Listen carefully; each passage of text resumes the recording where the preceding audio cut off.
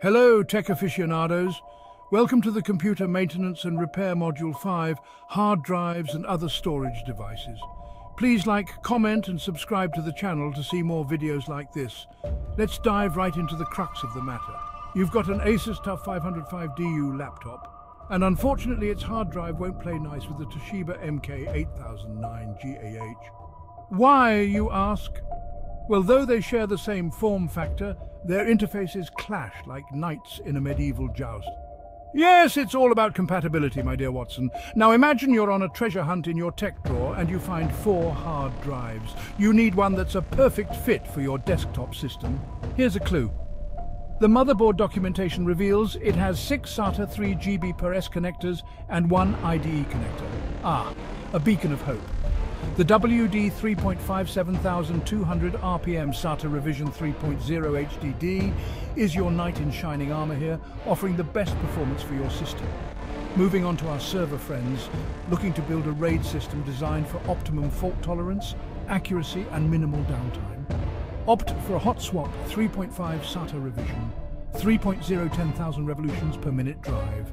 Now, if you're considering RAID configurations, RAID 0 is your go-to for performance if you've got 2 matching drives. But remember, if you're paranoid about data loss, RAID 1 is your savior when one drive decides to kick the bucket. Here's a quick tip.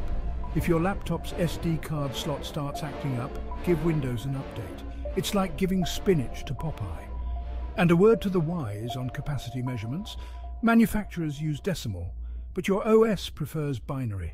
It's like they're from 2 different planets, right?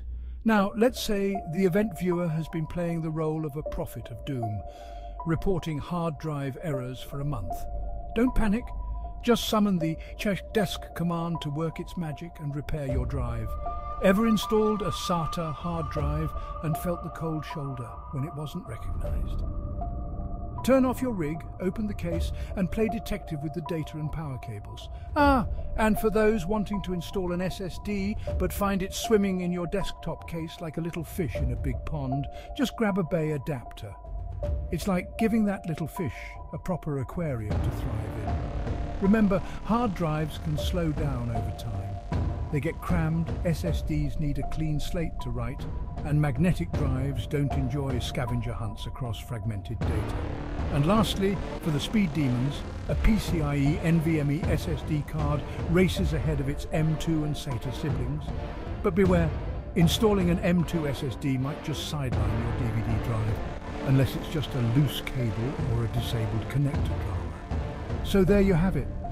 Armed with this knowledge, you're now ready to tackle those tech troubles with confidence. If you find this video useful, please hit the like button, leave a comment and subscribe to the channel. And remember, when in doubt, reboot first.